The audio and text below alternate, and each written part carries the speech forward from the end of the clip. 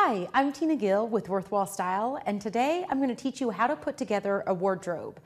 So first, you need to know what you already have in your wardrobe before you can go and add things to it to create this wardrobe.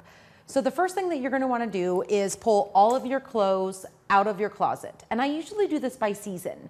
So spring and summer together and fall and winter together. By getting everything out of your closet and organizing it, right here I have skirts, pants, jackets, shirts, dresses. Getting everything organized so that you can see exactly what you have. And that will give you a great start to see what gaps you have so that you can buy things to fit back into your wardrobe.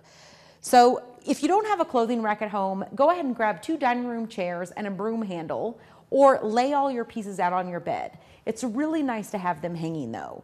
So what I like to do when you start with a wardrobe is to start from the bottom up, and that is with the pants then.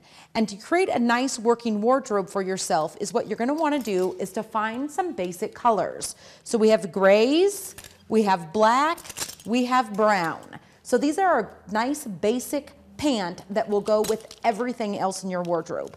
The whole goal is here is to be able to pull a pant, pull a jacket, and grab a blouse, and that's going to go together. Then the next day what you can do is you can pull a skirt and you can pull a jacket and pull a top, and that's going to go together. And that's what I call a working wardrobe. So to start with the bottom and work your way up. So start with a basic pair of pants. So let's just take a black pair of pants to start with.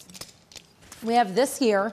We have a basic black jacket to go with that. And the nice thing about a women's suit is that you can separate it or you can wear it together as a suit. Then what you're going to want to do is find some shirts that can go underneath it. So we have this shirt here that has a great pop of color. It's going to break up all of this black. We have this shirt here too that again has that black in it but has a nice pattern to it. You can go something traditional like this. So that what the point is when you're building your wardrobe is to start with your basic pieces. So a lot of people have black pants in their wardrobe or they have a black jacket in their wardrobe. That's a great basic place to start.